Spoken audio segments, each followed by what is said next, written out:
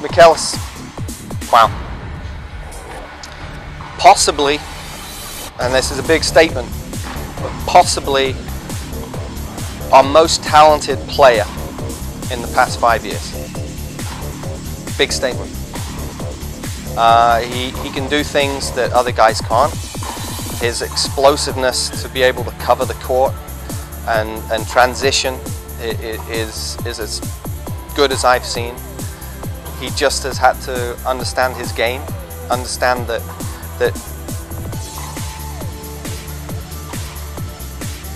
you've got to work consistently, and you're not always going to feel 100% when you play, when you practice. And there's a transition from junior tennis to the collegiate game, and the collegiate game to the professional game. And the guys that are in the pros, they know their body. They come to work and they work. They don't mess around on the court. They don't waste time on the court. They don't waste time in the gym. They know what they have to get done. They know their body. They're willing to take care of themselves off the court and on.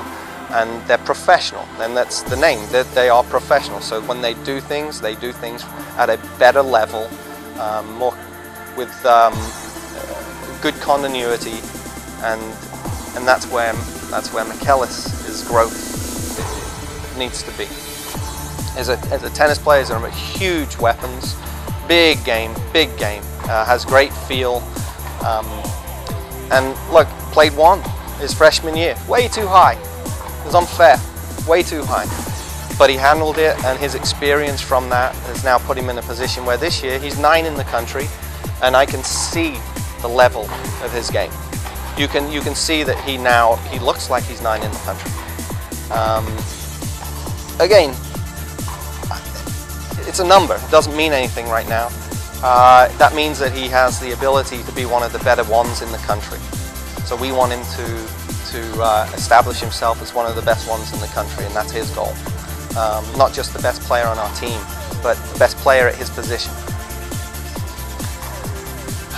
Doubles wise, great talent, has a passion for doubles, enjoys it. It's just getting better and better and better. The more disciplined he is, the better he is.